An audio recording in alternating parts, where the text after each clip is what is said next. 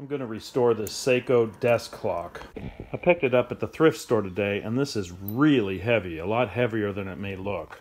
It cost $3, but it doesn't run, and it's very shaky. You can just see it wobble. First things first, let's pull this apart so we can see if it works. Seiko quartz watch. First, we'll replace the battery. We'll put a fresh one in. There we go. Working like a champ. Next, we'll tighten everything up.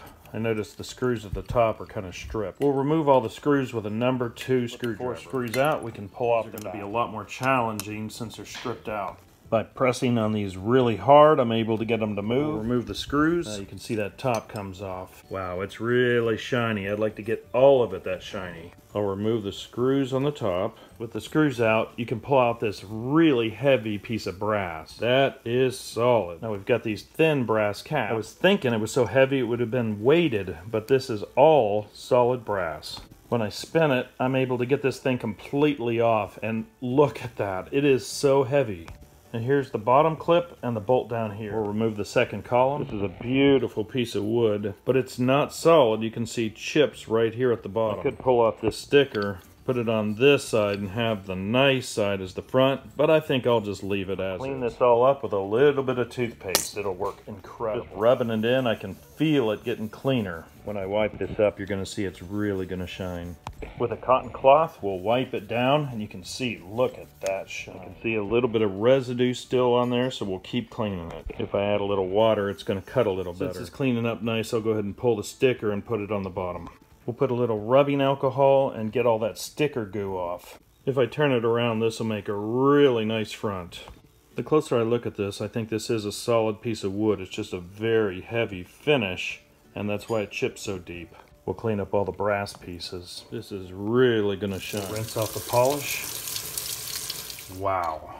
That cleans up real nice. Usually you don't see solid brass like this. There's a bit of a tarnish, so we'll clean it up. Somebody had fun designing this clock. We'll see how these columns clean up. The grooves are tough to get to, so I'll use this piece of wood. There's some spots on here. I don't want to scratch it. This wood is working real nice. Rinse it off, compare it to the other one. It's fun making something shine. Here it is all shined up, and this is what it looked like before I started.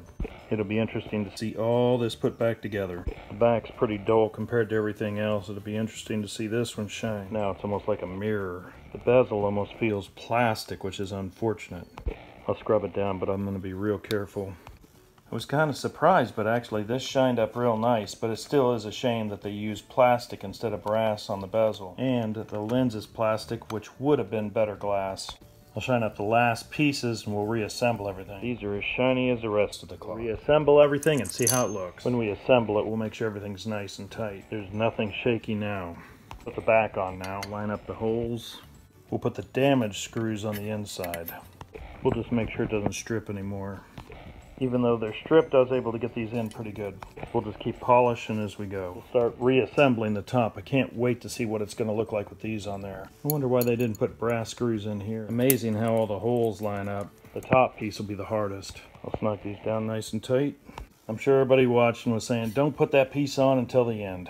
1 step forward and 2 steps back. At least I know it'll fit and go on snug. Now we'll put the top piece on. Because these screws are visible, they're not stripped out. That'll look a lot better. No one wants to look at a stripped out brass screw. Wow, that really does shine. Now we've got it all snugged up. Set the clock to the right time and put it together. Now that is one nice looking clock.